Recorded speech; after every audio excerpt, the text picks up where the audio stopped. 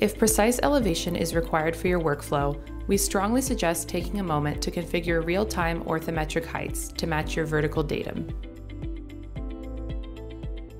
Note how Eos Tools Pro will default to showing ellipsoidal height. This is the setting we are going to change. In this section, we will show you how to configure Eos Tools Pro so that it outputs orthometric heights instead of ellipsoidal heights. This is possible thanks to built-in geoid models within Eos Tools Pro. Tap the Config tab at the bottom of the main menu. Select Altitude in the upper menu bar. Now, from the Altitude reference dropdown, select Orthometric.